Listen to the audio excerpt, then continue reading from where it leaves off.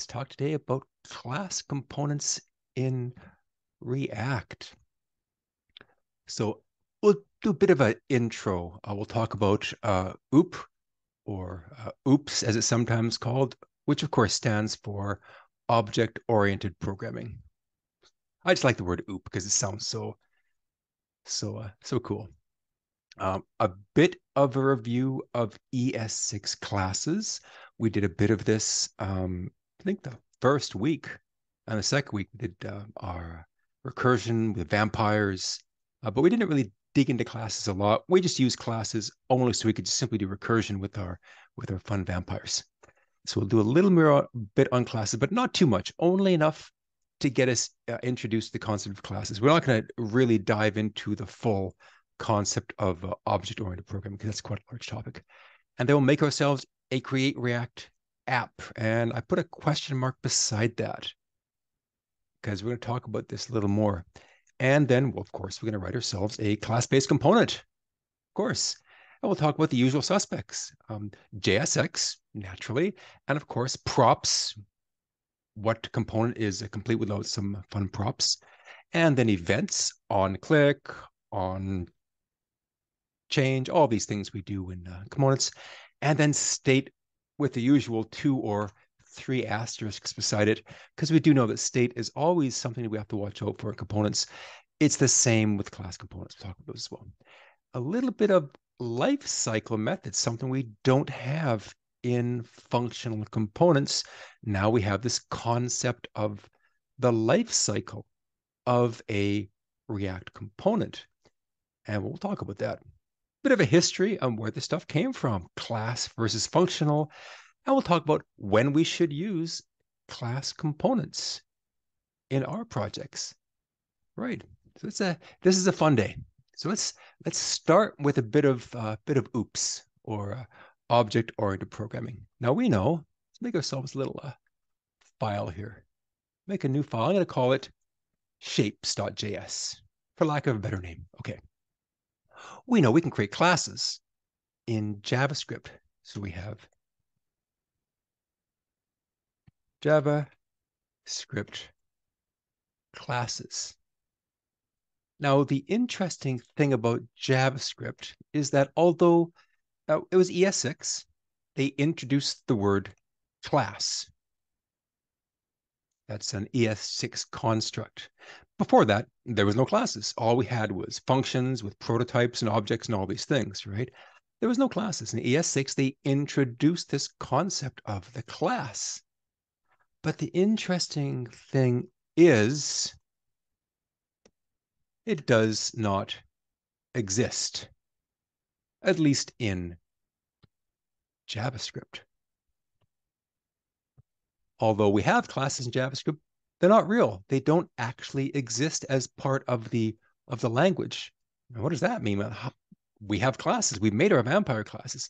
That's true. But unlike other languages, such as Java or C++, or we'll work on Ruby a bit later on, they're not real classes.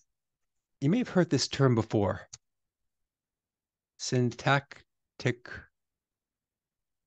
sugar. That's what classes are. And JavaScript has a number of these syntactic sugar, or sugar coding, sometimes we call it, or a sugar wrapper. What they do is they take an existing concept, such as functions and prototypes and closures, and they wrap it in some sugar and they call it a class. But JavaScript doesn't have any native class functionality. It's not built in. It's just ES5. You could do the same thing in ES5 JavaScript. It just takes a lot more code and not as easy to read. All they do is they packaged it together in class, but it really is just using prototypes and functions. Just like we have promises, you know that, but you may have heard of this thing called async and await, which promises to make promises look like synchronous code. But once again, this is fake. It doesn't exist. It's just a wrapper or a syntactic sugar around promises. And we got to be really careful using these things because they are not synchronous code. And if you treat them like they are, you can really dig yourself a hole really fast. And this is why we encourage you to not use async await a lot yet in your projects. Use promises because you will dig yourself a hole because these, although they appear to be synchronous code, they are not. They are promises. Anyway, but that's not our talk for today. We're going to talk about classes. We can make a class. So if I make a simple class, we know we can do this. I can go class, there, I can go class, the keyword class, and I can say my class, and I can make a class just like that. So that is the class. We can think of it as the template of an object. This doesn't exist by itself. I can't really console log this thing. It's more of a type, although once again, JavaScript, that's not real. But in most languages, a class will become a type. I now have a type of my class. So I can declare a variable with that type. And of course, to do that, I would go const my class equals new my class. And now I have an instance of. There's a lot of jargon in object-oriented programming. So we're going to talk about a lot of that, but instance of. So my class is an instance of the class, capital M, my class. I know the names are kind of confusing, but I have no imagination. So this is an instance of. This is the class. This is now an object, which is, I guess, you have realized an instance of this class. So we can console log this thing. Console log my class. Let's see what it looks like. Where am I here? There it is. Let's go node shapes.js. There. Interestingly enough, unlike a normal object where I just get the empty braces, I get the empty braces, but I get the type as well. So console log has noticed, hey, this is an object that was generated from a class. Strictly speaking, it's a template, but it's a class of my class. Okay, right. So perfect. So I can make other classes. Let's make ourselves a simpler class. We're gonna make some shapes. These are always fun to play with because we always know what shapes are. Make a class, and I'll call it shape. There's my shape. And we can put various things inside class. Now, this is going to be a generic shape. It could be any shape, circle, square, cube, line, dot, really anything. So it doesn't really have a lot of attributes. Doesn't even have a length because a point doesn't even have a length, doesn't has zero length or technically a zero circumference. So I'm not going to give it any attributes, but I can give it a function. I'm going to say your name. There. It has a function called say name, and it'll say I am a shape. And that's pretty much it. There's my class shape. It's a very generic class. It can be anything. One of those concepts of object-oriented programming is you can turn something into something else. It's called polymorphism. Don't worry about the word. But this shape can be anything. I can make another class out of this shape, for instance. What if I had a line? Class line. And we can extend classes, right? So extends my shape. There. And now I have a class which extends shape. And by the way, I can go ahead and run my shape. Let's go let shape. And we'll say then shape equals a new shape. So now we have instantiated a shape. Now let's just go and call our shape dot say name or function.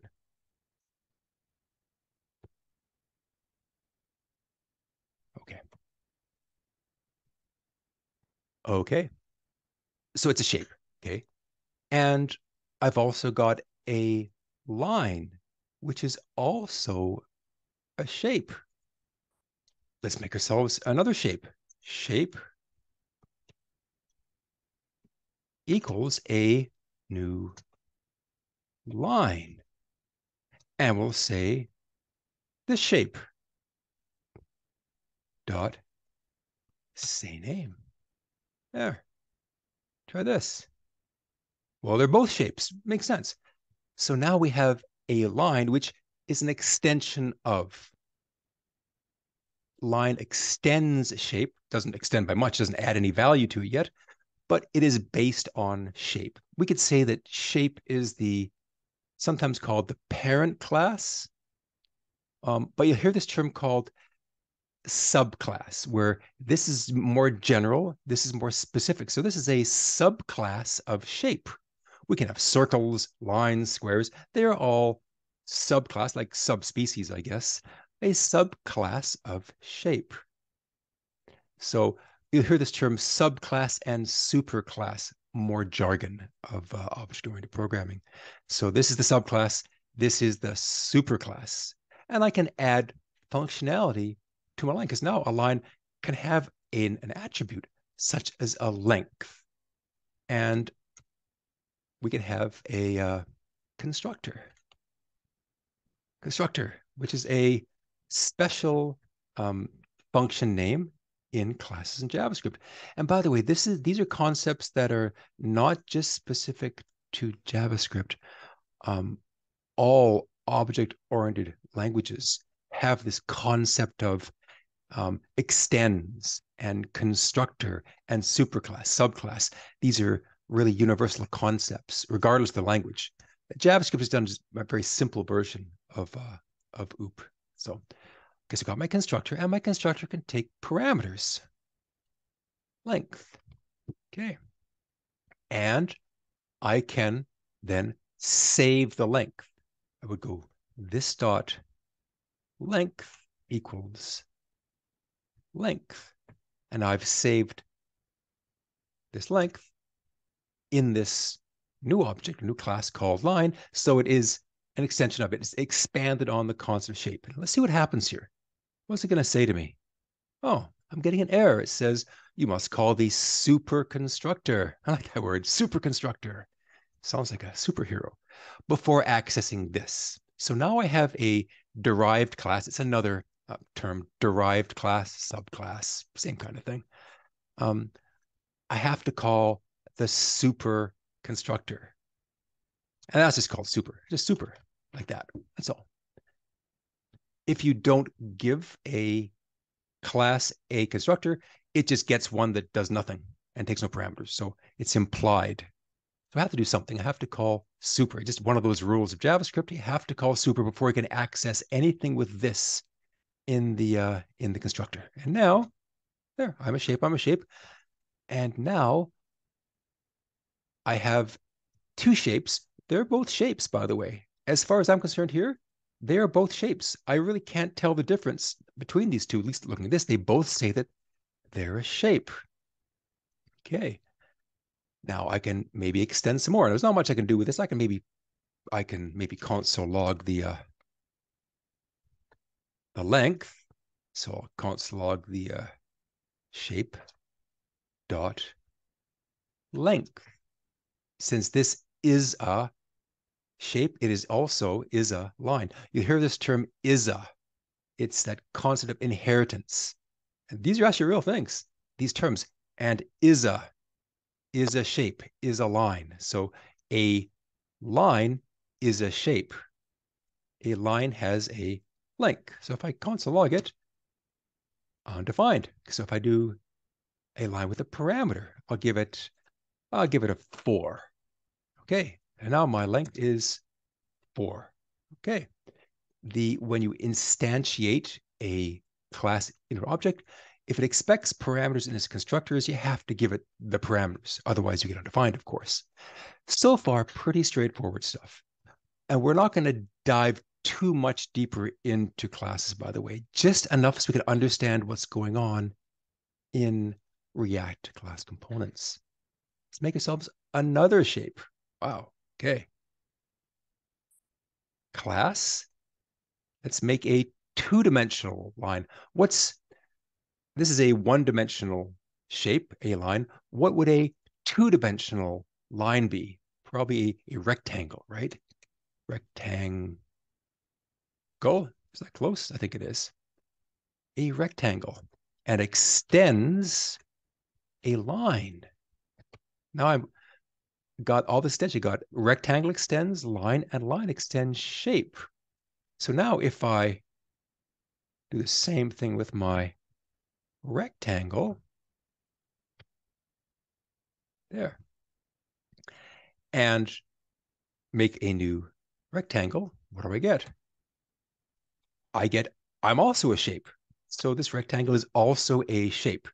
So now I've extended rectangle. Okay. But how about this? What about the length? Can I get the length as well of my rectangle? Let's take a look. And I can, because the rectangle is inheriting. It's this concept of inheritance. There's four real concepts in object-oriented programming, which we're not going to go too deep into, but inheritance is the one we're really concerned with.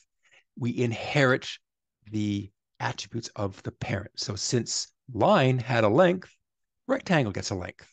So really, rectangle looks just like a line, and we can treat it like a line, or we can treat it like a shape. Here, we're treating a rectangle like a line, shape.length. So we can treat it like, we can also treat it like a shape because it has the same name.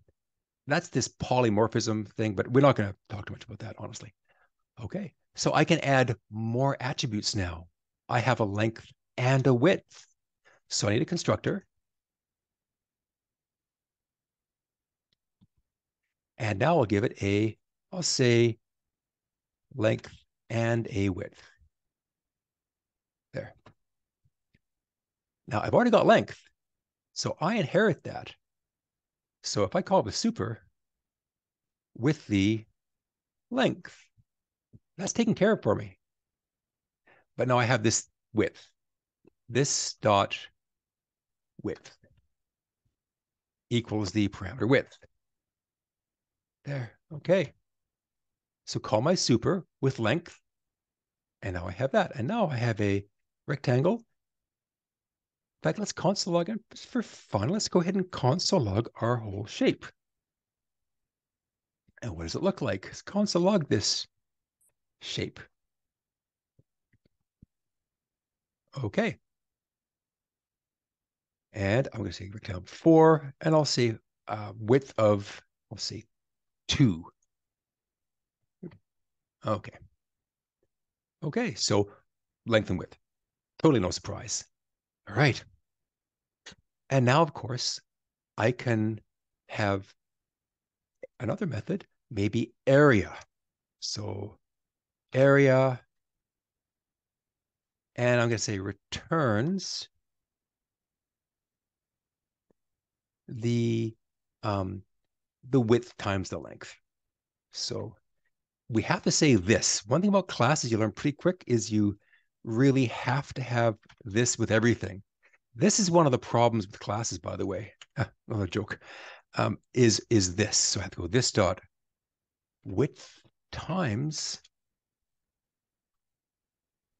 this dot length.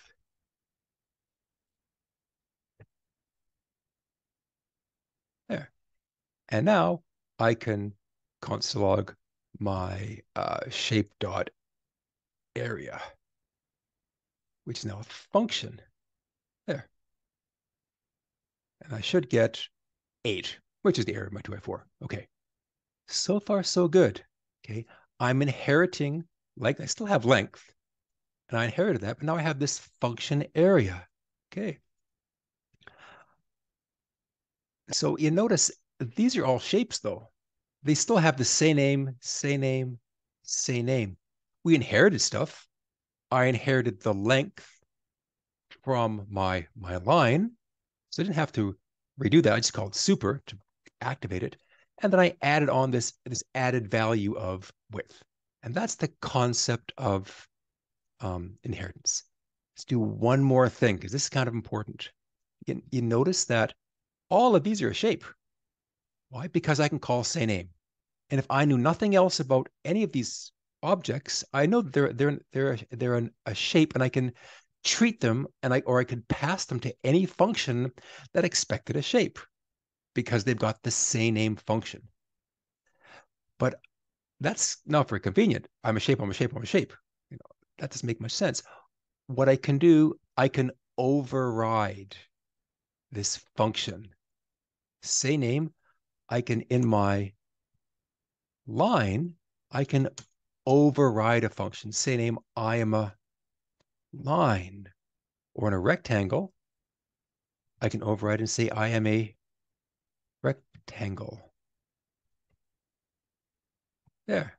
Now when I run this, there, I'm a line, a rectangle. So this is this concept of overriding. So two things we're going to deal with today. Inheritance, in other words, because all of these are still a shape, you get this say name by virtue of being a shape. And the concept of overriding a function or a method to make it do something different. So that's really all we have to talk about for classes today. That's kind of the end of our theory part of this lecture. Just bear in mind that there's inheritance. You can extend classes, but even though you extend these, this rectangle, it's still a line and it's still a shape. So even though it's a rectangle, it is still or it is a line. A rectangle is a shape, and it inherits all the attributes from a shape and from a constant log length and from a line. Okay, that's enough of our shapes. Let's take a look now at how to create a React app. Now, I am pretty sure everyone knows how to create a React app. Can someone tell me how I would create a React app? It's a bit of a trick question too. So how would I create a React app? One person must know. What do I type in my command line to create a React app? Here, new projects. There's nothing in here. Okay. What would I do to create a React app? Yeah, of course. npx create React app. Great answer. npx create React app my CRA app. And this is, you would think, the correct way to create a React app. Let's talk about that for a second. There has been some recent developments in React where that is not necessarily the case anymore. Let's take a look at some of the documentation. Goodbye, create React app. So the React team removed create React app from the official documentation. It is no longer the default method of setting up a new project in React. It is gone. Create React app is now dead as of, I think it's April of this year. It's pretty recent. Okay, take a look. That's some more. There we go. It was dead. So it has been around for a very long time. That was March. There we go. March, React dropped support for Create React app. They no longer support it. Okay. And why? Well, it's been around forever and it loads a lot of stuff in your project. So going forward, I do not use Create React app, and most people now do not use Create React app. Our Compass documentation still has it, but that's probably going to change really soon. Now let's find out why. Let's make ourselves React app. Let's pull up a clock. I gotta time this thing. Okay, ready? I'll start. I'll click enter. Oh, I guess can't do both at the same time. There. Okay. Let's say it started at 52.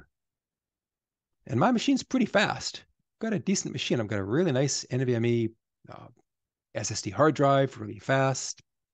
The only thing I spent money on this whole computer, I literally do not spend any more than about $300 on a computer, but I spent $80 for an SSD on this computer. So it's like $380 for this computer.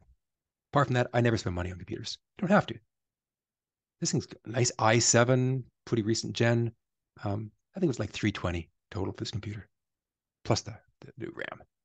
Okay, so it's getting there. It's over 30 seconds now. It's like half done.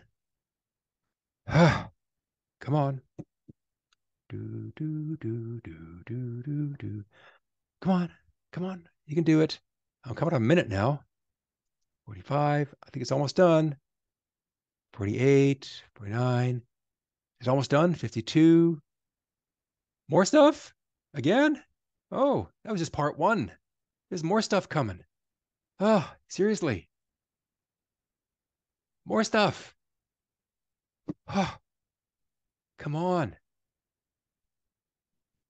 Ah, finally done. That was a bit of time, wasn't it? I've got a fast machine.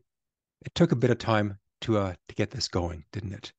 And let's take a look at this. Let's go a du minus sh. And it took 300, or it takes up 367 megabytes. Okay. And some alternatives, yes. So Vite next and remix, exactly. Probably we're going to go with Vite because that is the most common non-framework replacement for Create React App because there's a library. Yes, and Vite is French for fast, but of course Vite is not a verb. It is a proper name, right? Name. So I've heard various pronunciations of Vite. Some people pronounce it Vit, some people pronounce it Vite. But I do believe that this is the pronunciation that the authors intended was Vite, because once again, it is no longer a French word, it is a proper name. And when you have your name, the only person who gets to decide how to pronounce your name is you. I pronounce my name Gary, not Jerry. And I'm sure down in Texas, someone is going to call me Jerry. So, no, my name's Gary. Okay. So, Vite.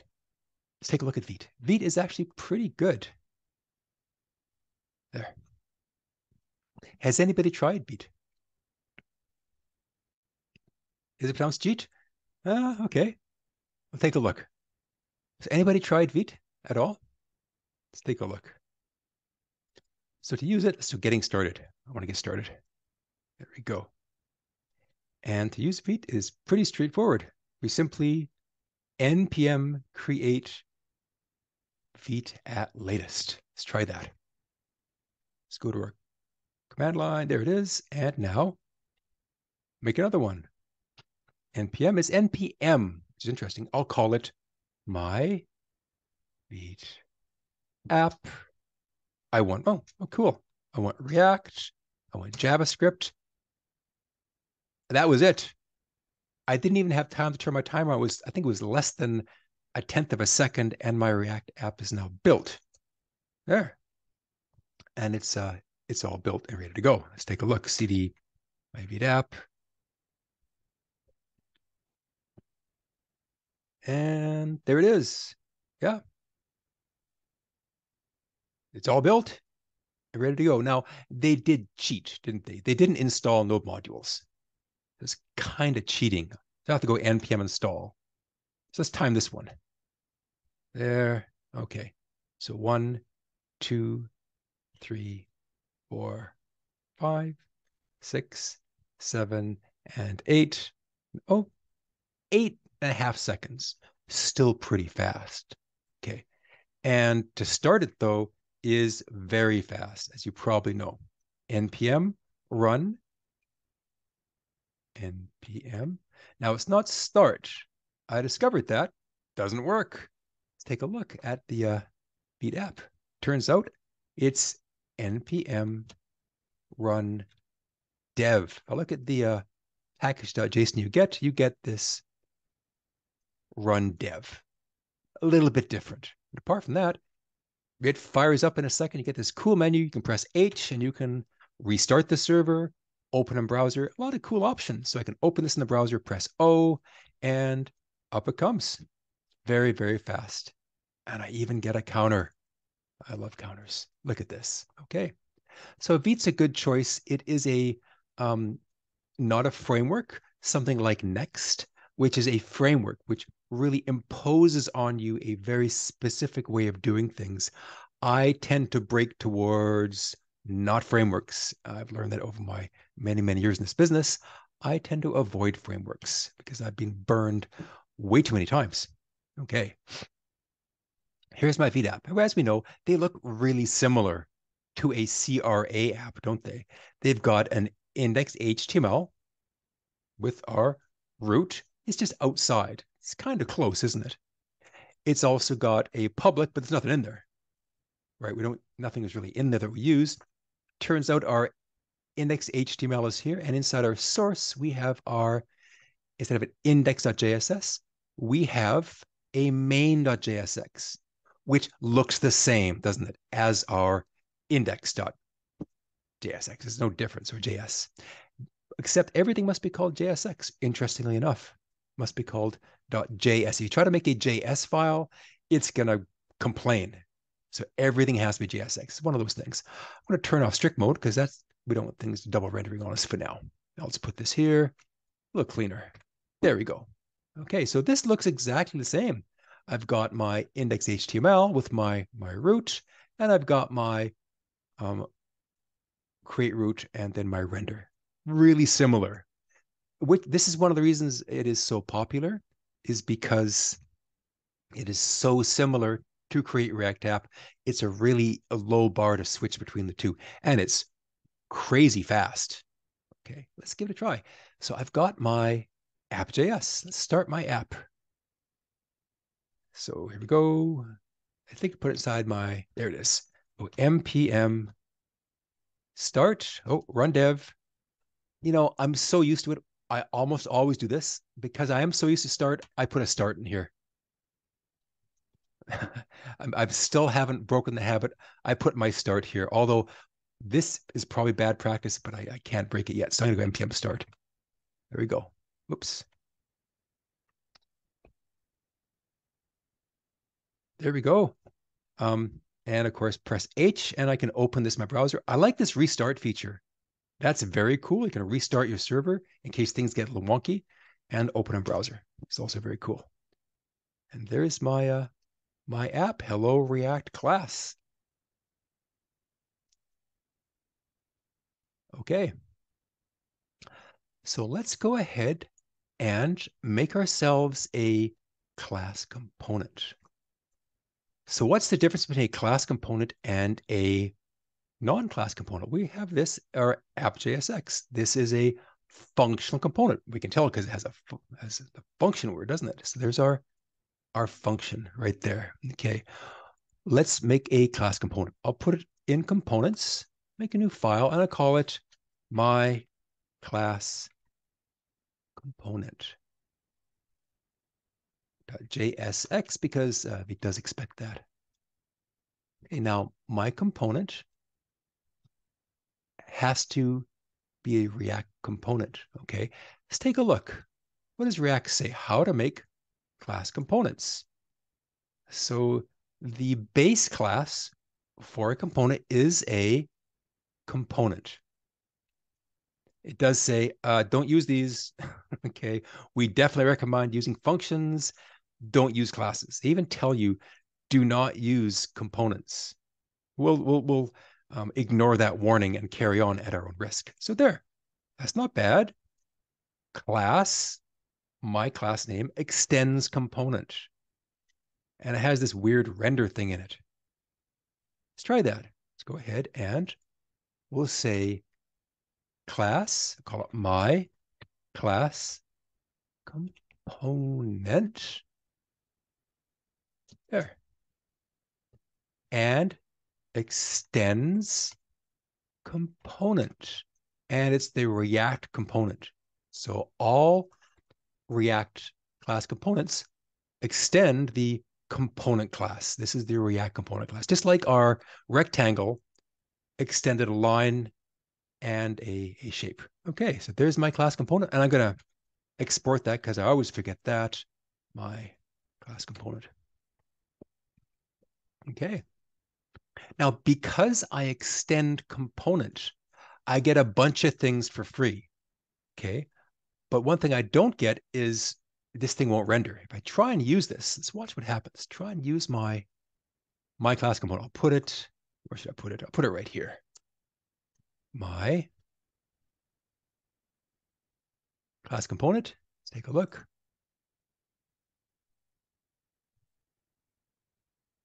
There, pointy bracket. My class component.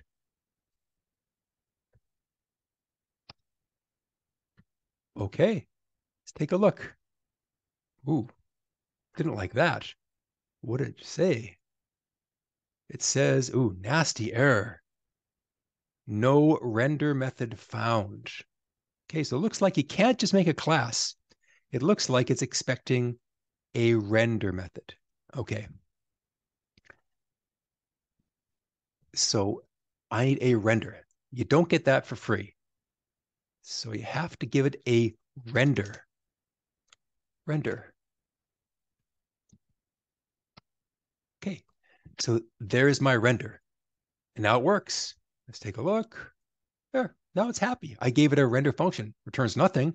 But unlike function components, it doesn't have to return anything. As long as it has one, it's fine. Okay. And this part, this is exactly the same. Okay.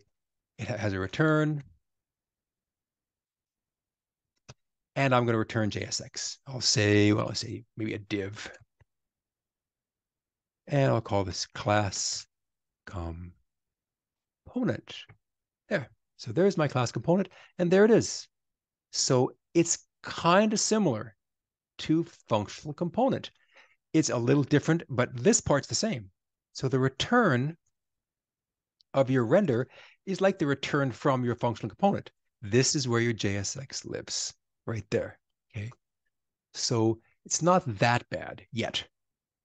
Just you have to have the class extends, got to have a render, but apart from that, it's kind of the same.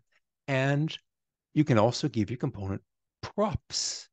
So if I made some props, maybe I'll give it some text. Text equals some text. Well, how do I use some text? Well, that, of course, is props. But where do I get those from? Huh. Well, that is something you inherit.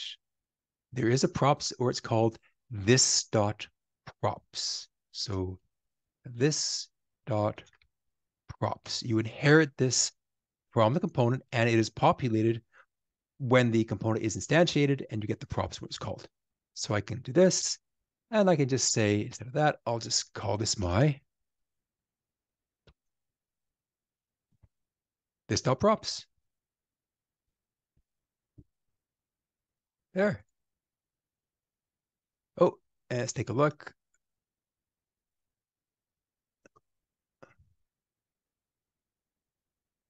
Oh, objects. Hold on. Dot text. Yeah, of course. There we go.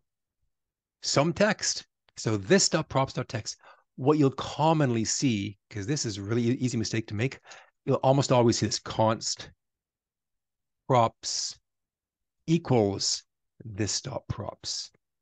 To avoid that mistake, we almost always do this. I always do this as well. There. Because this can be a problem with class components. And I'm going to say that a lot of times today. All right. Piece of cake. And you notice my app, it just called the component the same way. It didn't know that it was a class component. It just called it. It had no idea it was a class or a functional. And a lot of libraries that you may use in React, they probably are still using class components, but we don't know that. This app has no idea that it's using a class component. It just called a component. All right. Well, that's cool. But what about using state? So that's where it gets interesting. We want to use state. For example, I want to maybe put some kind of counter in my app. Where do I put this thing? Now I can't use state because that's a hook, and we have to use something different. Now, like every class, you get a constructor, or you can override the default constructor. The default constructor is always just like this. So this is what you get for free, like this. In every class, we can override that. We give it 1, and it always gets props. So when React calls your function, it'll call the constructor with the props.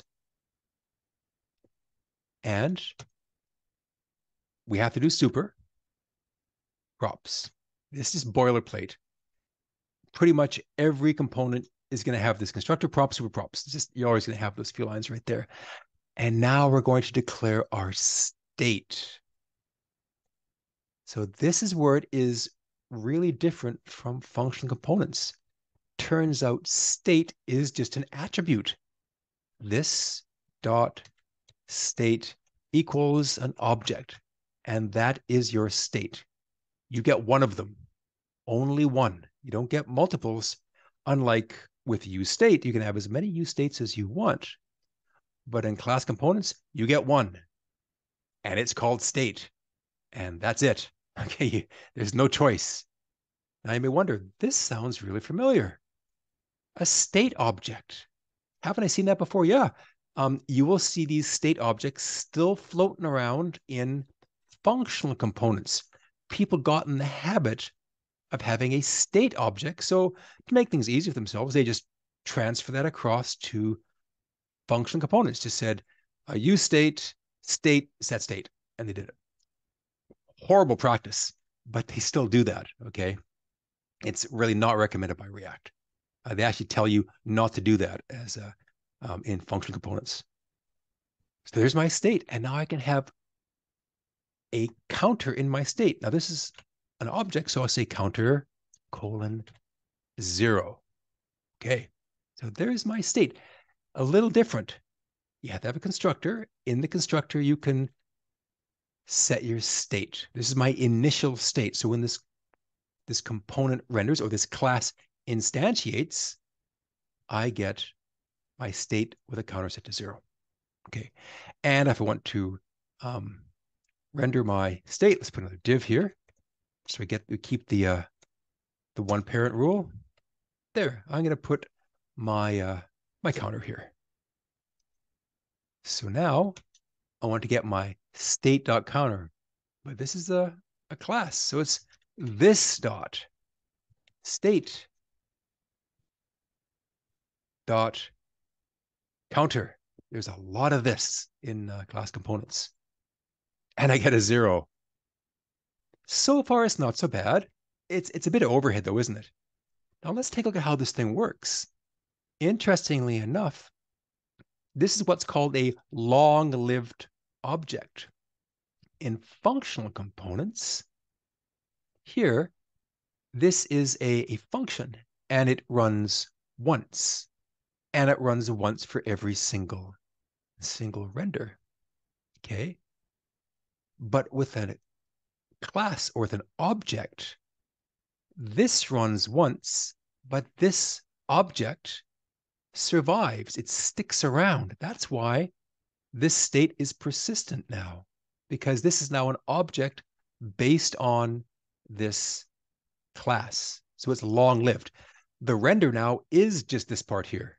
Remember we talked about last week where in a functional component, you can't just run this part of the function over and over again. Well, with a class component, you do. You run the render over and over. This part only runs once. So as you can see, this state survives because the whole thing is not running anymore. Just the render function runs. On every render, it runs render. The same rules apply. Change of state causes a render. That part hasn't changed. Okay. So this is pretty cool, right? So we can add key value pairs to our state. Okay. Let's talk about something else. Let's talk about how do we handle events. Now this is the fun one. Okay, on click and edit React or affects our state as well. Let's go ahead and make ourselves our typical button. We'll make our plus button right beside this. Okay, so go ahead, make myself a button. So I'll put it here, make a button like that. Okay, and I'll put plus. How's it looking? So far, so good.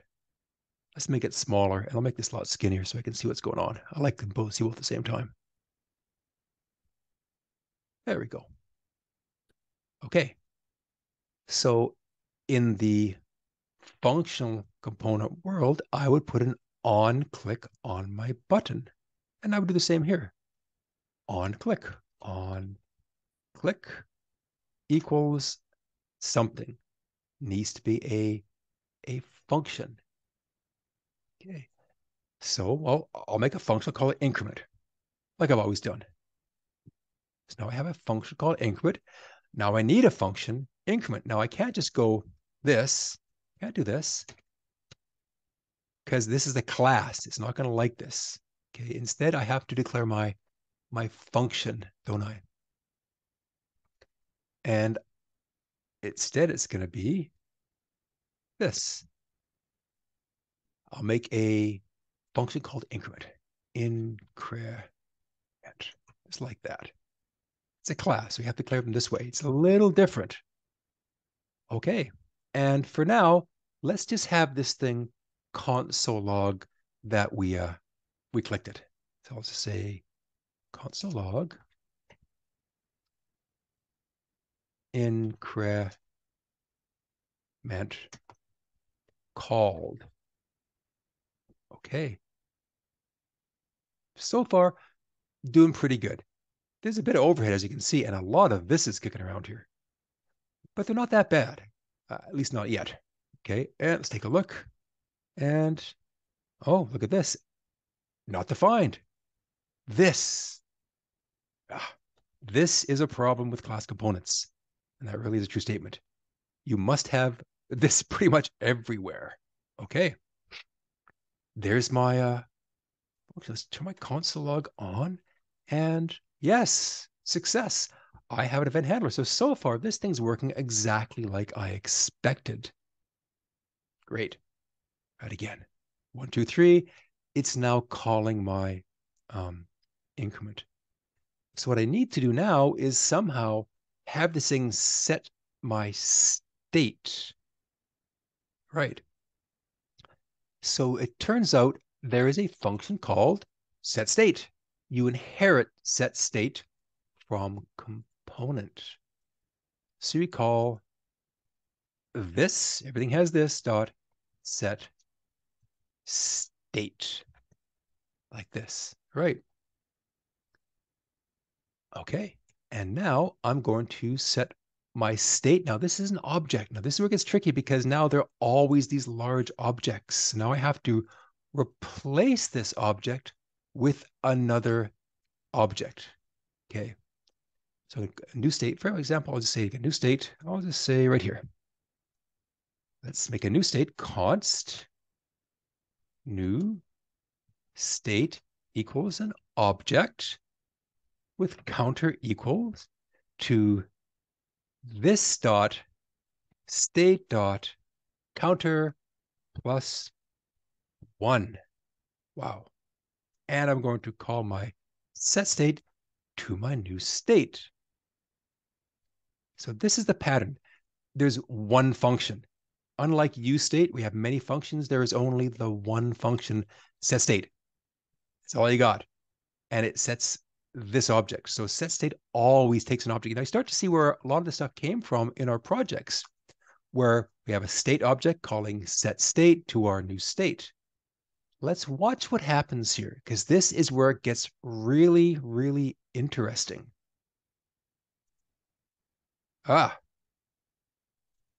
This is undefined. What on earth does that mean?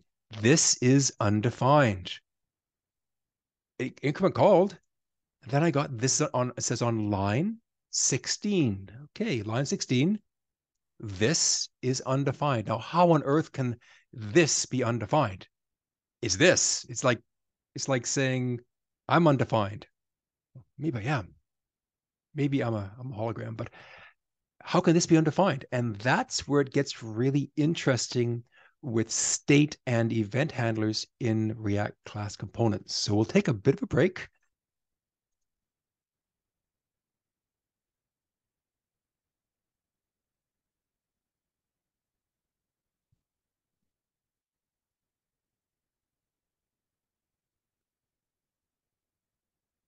So when we left, we had this really odd error saying this is not defined. It's really a little more helpful. It actually used to say set state is not defined. At least it's changed a bit now. And now newer versions of React say this is not defined, with which, although sounds rather odd, it's actually more helpful than saying set state is not defined, because this is actually what's going on. This is in fact undefined, and we can prove that. Let's go ahead and just comment this for now. And let's comment this. It says, this is undefined. Is that true? Let's go ahead and comment this. There, and I'm going to comment, yeah, this is in fact undefined. But how can that be? Because I'm inside my class here. So it doesn't make much sense. If I'm inside the class and I'm calling a class method, how can my this be undefined? And this is one of those interesting things about JavaScript and how this works. So the way this is working is I'm building some DOM elements, a div, my counter, and a button. So I'm building a button in the DOM, and I'm giving it an on-click handler. This means that the button is going to call my increment function. So it is the button that calls it. Okay. So you think, well, does that mean the button is the this? And you'd be correct, except for one interesting rule of JavaScript. Right here it says, let's take a look. There's actually a JavaScript. I'm trying to find it right. There's a JavaScript. It's hard to find. There's a rule in JavaScript that says when you're running in strict mode, the this of an event handler, which would normally be the window of the DOM, instead becomes undefined when running in strict mode. But we're not in strict mode. In fact, I know for a fact I deleted that strict mode there. So I'm not in strict mode. So why is it just still giving me my this is undefined? Well, there's another rule in JavaScript that says the bodies of class declarations and class expressions are executed in strict mode, and getter and setter functions are also executed in strict mode if you're inside a class. So the rule is if you're inside a class, which we are, the methods are run in strict mode. And the other rule says if you're in a DOM and you're in strict mode, the window, which is the this context of this increment function, becomes undefined. It's rather obscure, but it does follow the rules. It's just, make a long story short, this is in fact undefined, and this is expected behavior. Okay. It's called default binding. And because this is the global object, the window, and in strict mode, the global object becomes undefined. And we're in strict mode because we're inside a class. So what does that do for us? Like, how can we fix this? What can we do? Well, what we have to do is this thing's calling our increment function. Found the increment function, but when the increment function tries to find its this is undefined. And this is a very annoying problem in class components in React. And we're stuck with it.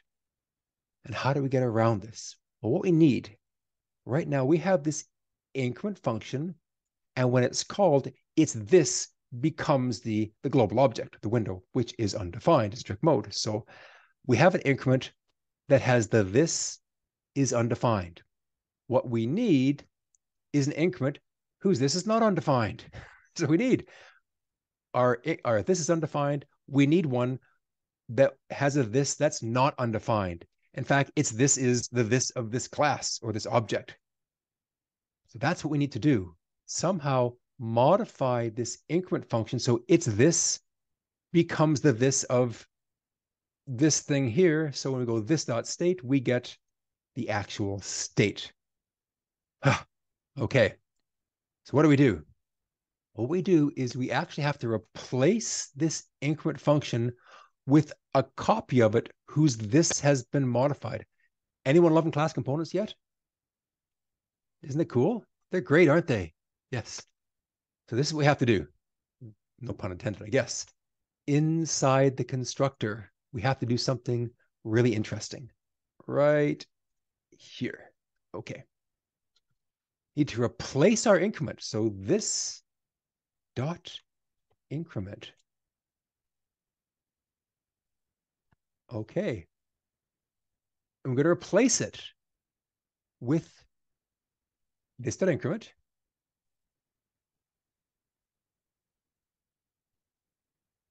And we're going to call a function that will allow us to bind a different this to it.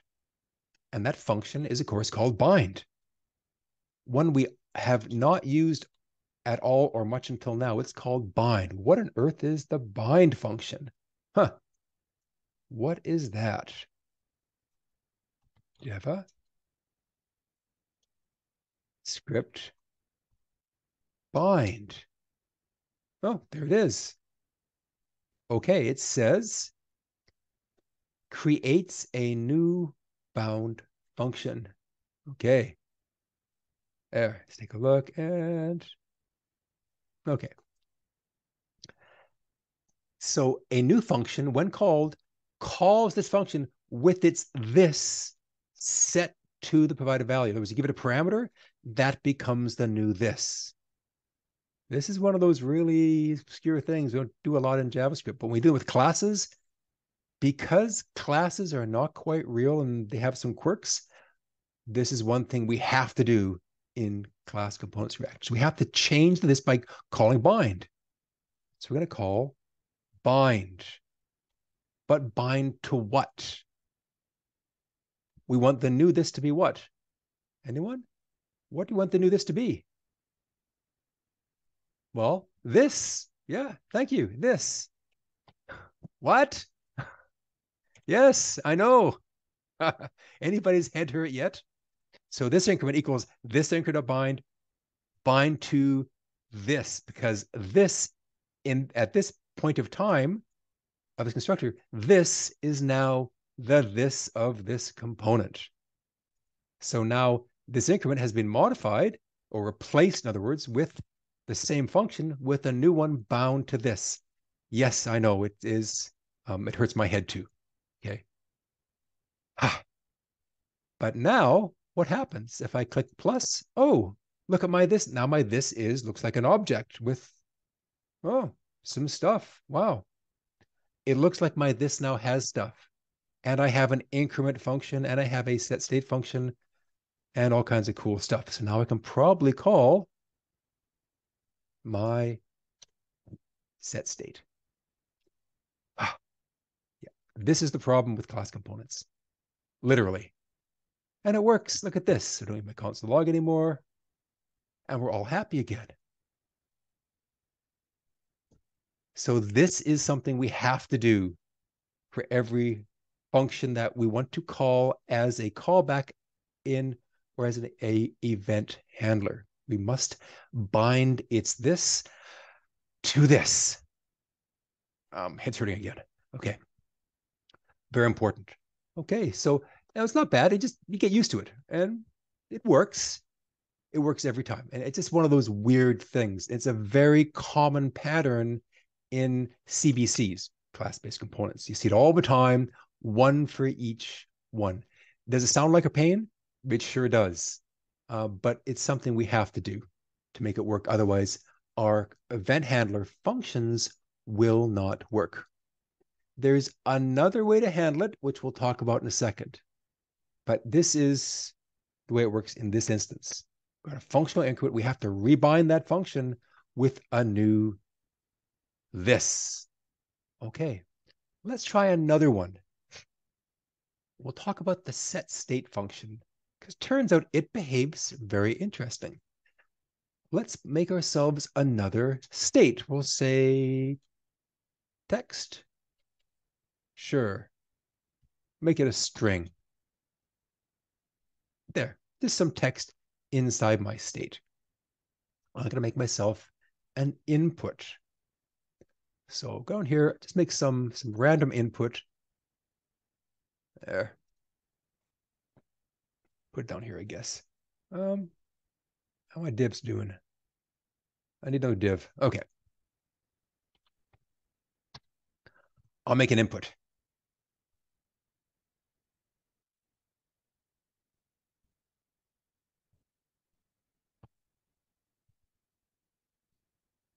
There we go.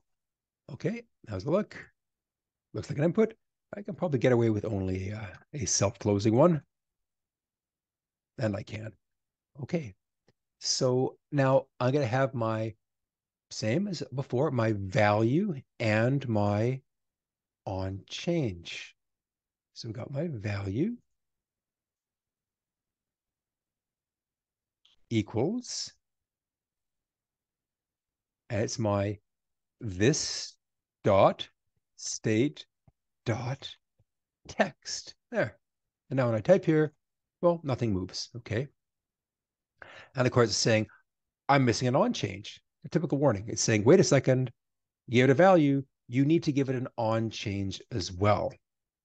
So let's put a pin in that one. Let's go ahead now. And first, let's just put my text here. I'll just say, initial text. There. So now my state has two things in it. We agree on that? And it shows there. There's my value. So this is great. Initial text, because I'm saying value equals this.state.text. Sounds good. What's going to happen if I press my plus button? What's going to happen to my state, do we think? Now, that's increment. It's going to make a new object with a counter in it and replace my state with this new object, isn't it? What about text? This is the same problem as before, right? We're deleting or overwriting our state object with just this. Wouldn't I go something like dot, dot, dot, this dot state, comma, so I don't overwrite my text, right? What if I didn't do that? Let's try this instead. Let's just make an object with only the counter in it and say set state to that new state. And we expect it would just blow away our text. Let's try that. But it doesn't. Look at that. Let's look at my DevTools. What's going on here?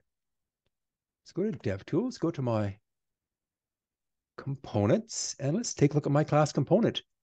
There's my text right there. 3 initial text. Now, if I go set state, I'm calling it with a new object right there, which doesn't include text, does it? It just merged. It didn't replace them. So that's kind of cool. No more spread. You don't have to go dot, dot, dot, state, comma. You don't have to give it a copy. Okay. It just gives you notes. So yeah, exactly. Mitchell, finally, something that is a little better with class components. It does merges of state, which is very cool. You don't have to give it a object with the new one in it. It'll take your counter, it'll merge it back in and replace that part of it. So yes, finally something that is a little advantage of class components. Not much, but yeah, it does handle state a little more elegantly that way. You don't have to give it the complete object. Just give it the piece you want. It'll merge it for you. This is not so bad. Okay. But back to our problem. Let's go ahead and we're going to finish off our input. So what was my on change? There it is. So it's complaining that I haven't got an on change. So if I type something, well, can't type, I haven't got on change. So let's make an on change. We'll go on change equal. Let's put it in line for now because it's the usual event to target a value, right? It's the same thing. So for E arrow, and then we'll say set or this dot, all these thises, set state to event dot target dot value, our usual on change. Oh, wrong one. Let's put it in our input instead. There. Looked a little long. Okay. There we go. All right. What's going to happen? Let's take a look. And nope, takes the object of, oh, of course. Now, I have to set my state to an object, don't I? So, there. And text colon. Huh, it's a little trickier. How am I doing here? Oh, hold on. Getting close. And one more. Curly brace. Nope, inside. We love class components. Okay, so set state to a new object with the text as event.target.value. Whew. Okay, take a look. And it does work. Look at this. There we go. Plus, plus, plus. Now you may be asking yourself, hey, wait a second. Wait a second. What about that this is undefined thing? What's going on with that? Anyone notice that? I'm not getting the error. I got my function, my event handler, but I didn't do this increment.bind. How did I get away with it here? So why would that be the case? Who wants to guess why this would be the case? I can get away with it here, but I couldn't get away with it here. Well, let's try something else. Let's do this instead. Let's go function E. This is kind of scary. Hold on. Okay. There. Oop. How am I doing? Let's put them with a separate line. There we go. Okay. Now a function. This is undefined. Oh. Okay. Looks like something's going on here related to function versus arrow functions. Because this is the same thing, just a non-arrow version of that. If I made this E with an arrow, just leave the rest there, what happens? It works just fine. All right, so it looks like we have a this thing going on here. Now, anybody remember our arrow functions? One of the quirks about arrow functions? We read this, didn't we? Something to do with this. I remember that in the cobwebs of my mind, something about this with arrow functions. Let me take a look here. JavaScript, arrow functions, this. Sure. In short, there is no binding of this. Okay. In regular functions, you get the this represents the object that called the function. So if it was a function, we would inherit this from our DOM, right? But with an arrow function, you don't bind it. There's no this binding going on. So turns out this is actually not a bad way to do it. Okay. That's kind of ugly actually, but it does work. Let's take some of our there and don't need that anymore. Don't need that anymore. There. Okay. So if we use an arrow function, we can get away without having to do the bind. Let's test that theory. Instead of our increment here, let's go, okay,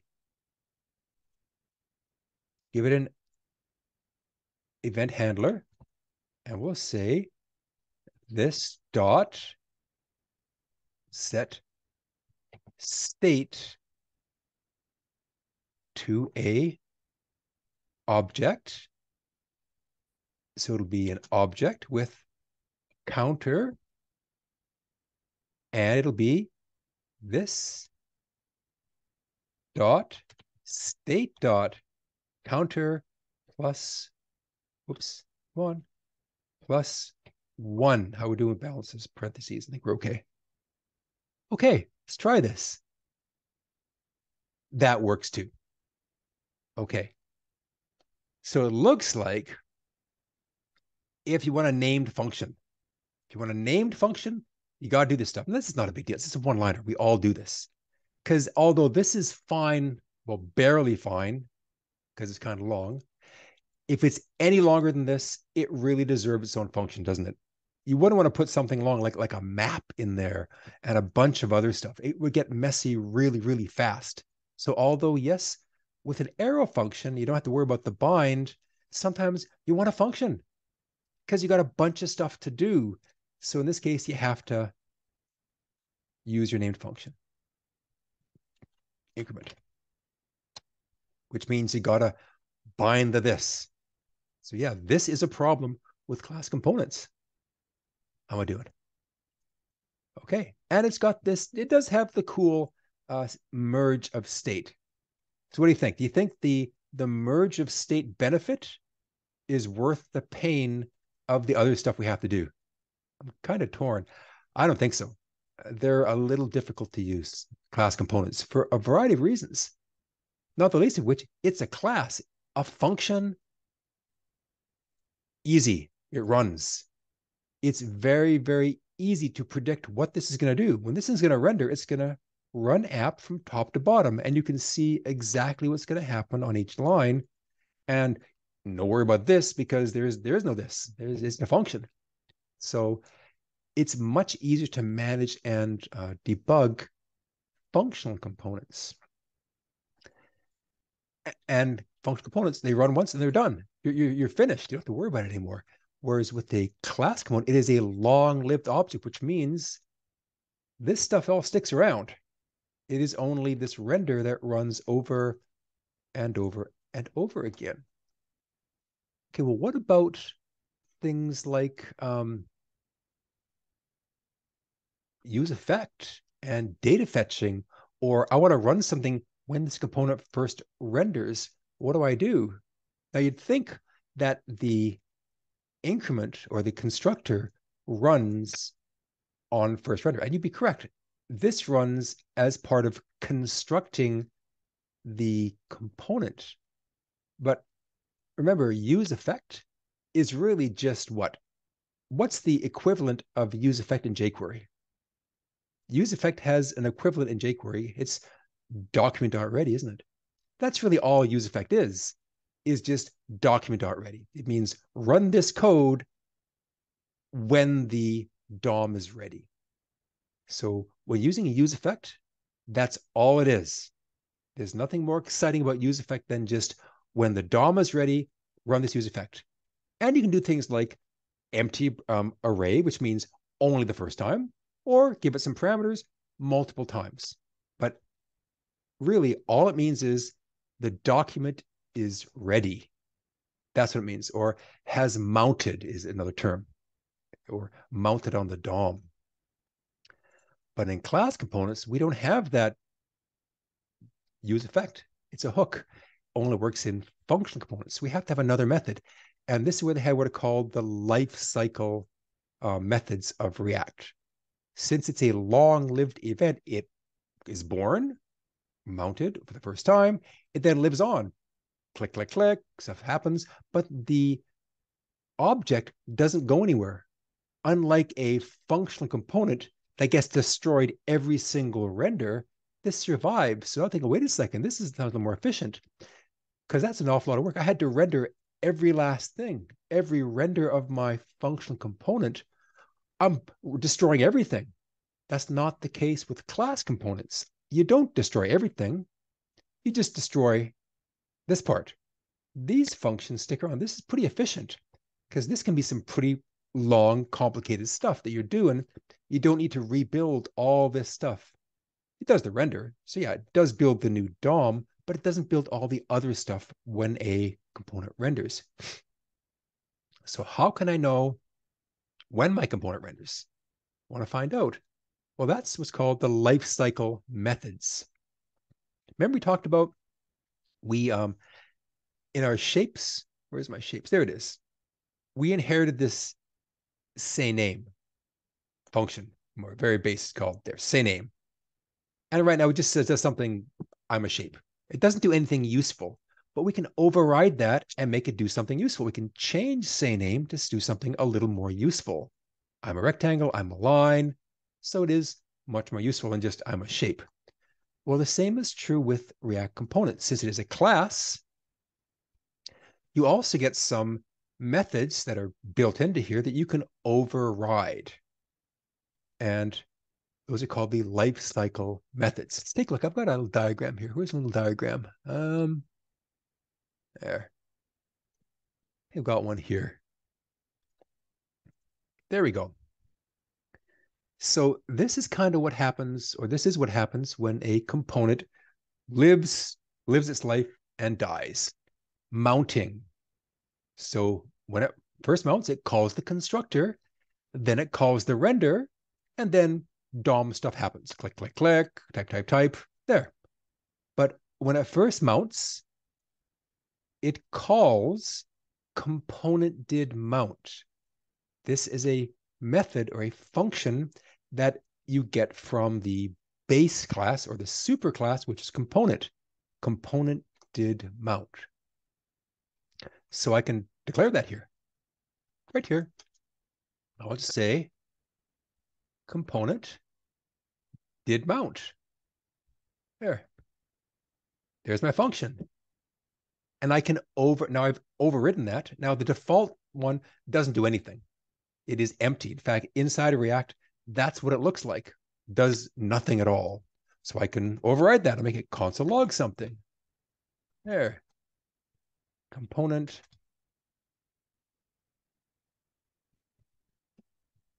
mounted. There. Okay. So now when this thing first renders, I should see component mounted. So I am overriding this method, which is empty. Once again, the React version of this is an empty one. So if I do nothing, if I don't include this, I'm gonna get the default, which does nothing. There. So this is like our use effect. This, if in effect, this is like use effect. So I can do this. And with empty dependency. So this is use effect with an empty dependency radius. It is called when the component is mounted for the very first time. Okay, that's one of our lifecycle methods. There's other ones. There's, where'd it go? There it is. Okay, so now updating. So now I'm typing, I'm clicking away. I'm calling my event handlers. Component did update because I'm setting some state. And as we know, when you set state, that triggers a render, doesn't it? So if you set some state or new props, you can also do a force update. There's actually a force render inside a component. Let's take a look at this. That's kind of cool. You can call, I'm like doing this, but force update. You can actually force a render. I would advise don't do that too much. Okay. But it's kind of cool. You can force one. You want to really make it happen. Try to avoid using it. Okay, but set state, as we know, this definitely would trigger a render. So those are two things, and a props, of course, will do it as well. But really, props are just somebody else's state. It's going to call the render function, and then it'll do my updates to my DOM, all my stuff, and then it's going to call component did update. So another lifecycle method is component did update.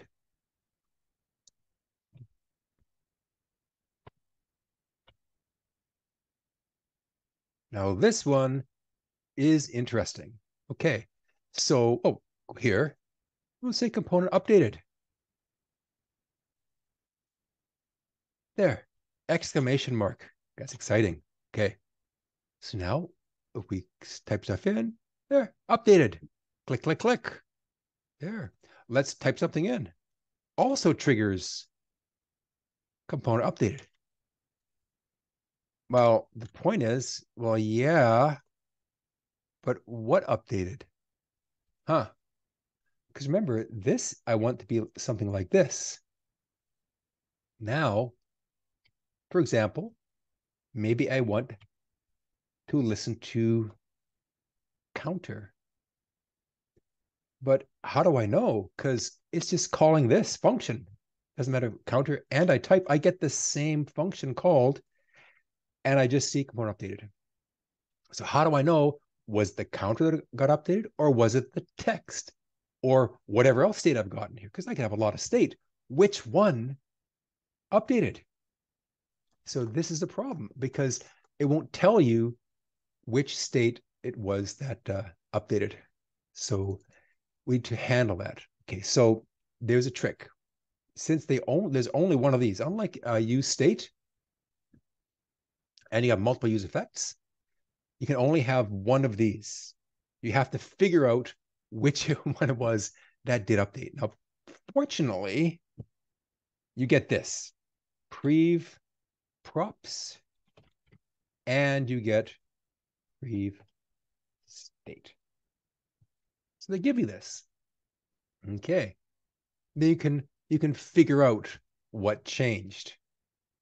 Is there an easy way? No. You got to figure it out yourself. Here's the before, and you've got the after. So you got to figure out what on earth changed. So well, I want to say, well, did the counter change? So I'll say, if my prev state dot counter is not equal to this dot state dot counter. Okay. That means my counter must have changed. I'll say counter. Counter has changed. There. Okay. Take a look. Oh, counter has changed. If I type, I don't get counter has changed. So now I can detect which of my state has changed. And the same thing, I would do the same with this. I do if my text is not the same as my text, then my text has changed. And I can even put these two if I want. I can put them right there. There. Prev state. I'll say prev state dot text and prev state dot counter, just so I can get something showing in my console logs. Okay. So now my counter is changing and my text is now changing. Seems like a lot of work, doesn't it? It is. And yeah, there's no way around this one. There's no cool trick or no function. This is it. It's a whole bunch of ifs. Now you can imagine if you have a lot of state in this component, guess how much work that's going to be to figure out which one changed? Yeah, it is. So this is another problem with class components. there's only one. So you have to do all these ifs. Now we put these in helper functions and all kinds of cool stuff. And there's other things we do in this. There's packages that were written to handle this specific problem. So you can imagine a lot of people have written some um, modules for this. But really, we have to do this at some point. Okay, so and this is the most common one we use. This one we use, and this. There's another one, which is the use effect when we want to clean up after ourselves. Remember the cleanup? Things like a WebSocket, or if we open up some kind of connection, or we make a permanent change, like maybe a set interval in our browser. We've told our browser, start a set interval going. So the browser is doing that, and it's outside of our control now. It's just go ahead and it's clicking away, making that interval every time. We have to get the stop. So there's another lifecycle method that's called will unmount. Component will unmount. So as it's just about to die, it calls that function. Easy enough. We add it in here. So go to my class component, and I'll say component will unmount. So component will unmount. There. And a console log component about to die. It's there.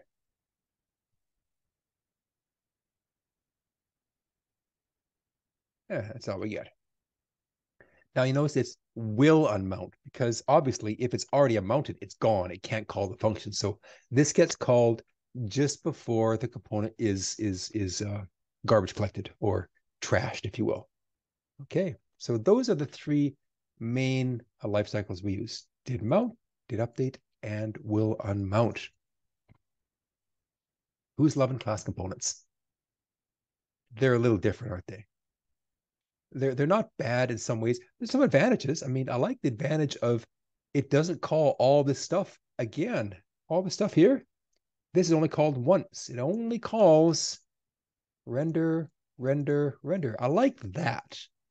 So it seems I'm gaining some efficiencies, but turns out React has other hooks that allows us to handle that in functional components. Okay, but it's a high price to pay. All this stuff going on, all of our binding. It's kind of cool with the merging state. I kind of like that. That's kind of nice, but other than that, it's a little tough. Let's take a quick look at how we got here. Okay, that's kind of interesting. There, React. A little bit of a history for a couple minutes before we call it a day. History. History. Okay, so React's been around since about 2014, and it was version 0.12.0. It was November 21st, 2014, version 0.12. People tend to release version numbers of 0 dot when they think it's not quite production ready. Like, I'm not ready yet. I don't want to go and say it's a 1.0. I'm going to call it a 0. Well, the question is, why use class components versus functional components? We will talk about when we should use them and when we shouldn't. Performance is one thing, yes, because the render is all that's being called, but there are ways to mitigate that in functional components as well. So it's not as big an advantage anymore as you might think. All right, so our .0 version. There. Came out on November 21st. 0.12, okay. Then they made some updates, of course. They discovered some things, and version 0.13 came out. That was March 10, 2015. Okay. And then 0.14 came out and was about October 29 of 2015. There's a lot of happening in these 2 years. There's a lot of stuff, as you can see, is going on in these 2 years here. Okay. We had 0.12, .13, and .14. And then they had a change. 15.0.0 came out in April 17th of 2016. So wait a second. What happened there? Did it like all of a sudden jump like 15 plus versions? Well, no, of course. You can see the pattern here. What they did, they said, it's been a couple of years. People are using us a lot. I think it's time to make this a 1.0. So they could have just said 1.0.0. But they chose not to because people were so used to calling it React 13, React 14, React 13.4, React 14.1. They literally just forgot the zero. They stopped saying it. So instead of going to React 1.0, they just made it React 15. I think we're up to React 18 now. Okay. Everyone's just got so used to calling it 14, they just made it 15. This is not uncommon. Any Java programmers know the same thing happened with Java when they went from 1.42, 42, 1.3, 0.42, which is a big one, and then 1.5 kind of blended into 5.0. This kind of happens simultaneously. It's kind of funny. It just was morphed overnight and without no one noticed. Because we all call it Java 5. Okay, so it's very similar. Okay, so another change. Now on February 6, 2019 was version 16.8.0. Now this is an important date because until then, we didn't have any hooks. This is when hooks came out. Hooks. In fact, it was called the one with hooks. And it's funny because the version before that, guess what its name was? Not the one with hooks. It was that much of an anticipated change in React. People knew it was coming. They all knew it was coming. And I forgot, I think it's maybe 16 maybe 16.7, I think. Pretty sure it was 16 or maybe 16.7 something. .7. I forgot the actual version. That README said not the one with hooks because people were so anticipating. No, this is not the one. Hold on, this is update. And then 16.8 was the one with hooks, and everything changed. Because then we could do what are called stateful functional components. Because interesting point, these are not new. A functional component is not new. They were always there. We could make all kinds of functional components. It's not a problem. We had functional components all the time, but there was a problem. They couldn't hold any state. In fact, they had a name. This was called a stateless component. It was a function. So until this version came out, 16.8, we had stateless components were functions. But then they had hooks, which means now our functions can now hold state. And huge deal. And guess how many people switched? Yeah, everyone. Except a few diehards. But people jumped all over functional components because they are much easier to debug. You can predict what's going to happen in this function. It's really obvious. There's no this going on, no binds. And you can see what's happening. A function is way easier to code and debug. And in general, using functions in Java or using classes in JavaScript is always a bad idea. We always try to do something else. Experienced JavaScript developers try to avoid using classes, okay, and prototypes either. We try to use closures and idiomatic JavaScript rather than using classes or prototypes. Okay, so it was hugely popular. It allows us to put our state now inside our functional component, right?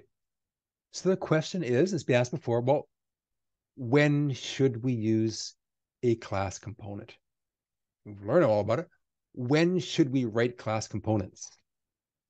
Well, I've got a diagram here that does describe when to use a class component. Don't. Yeah, I like this diagram because it really captures the essence of the topic. And no matter where you start on the circle, it takes you right back to the same place. Anywhere. Yeah, don't. We just don't use them. So we will not be using class components on the job, except for maybe two reasons. So some pays you a lot of money to do it. Yeah, sure. My principles are for sale. No problem. I'll make some class components. You pay me lots of money, I will certainly do that. More typically, though, it'll be likely translating class components into functional components because a lot of companies have large component libraries.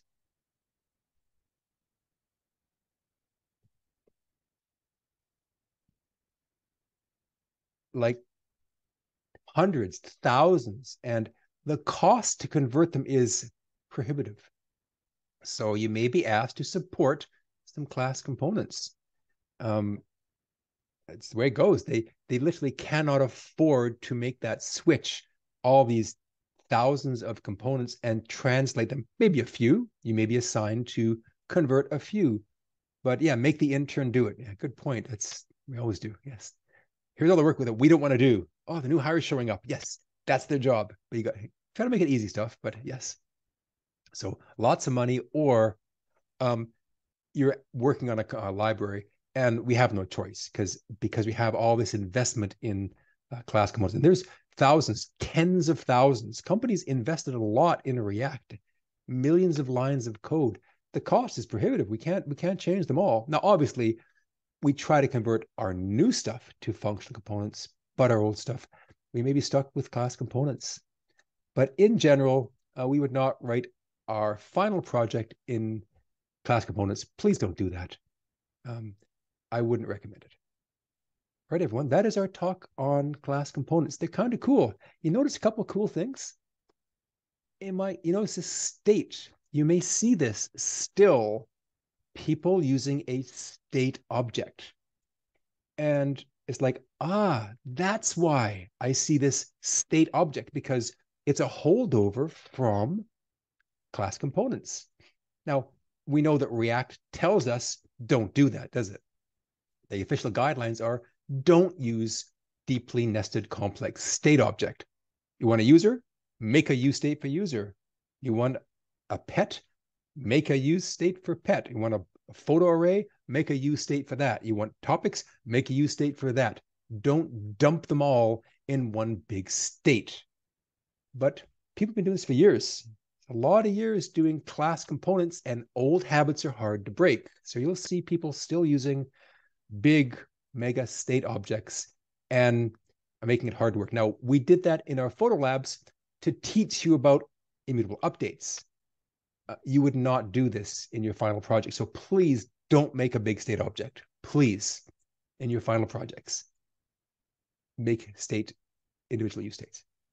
All right, that is our talk on class components. Have a great rest of your Tuesday.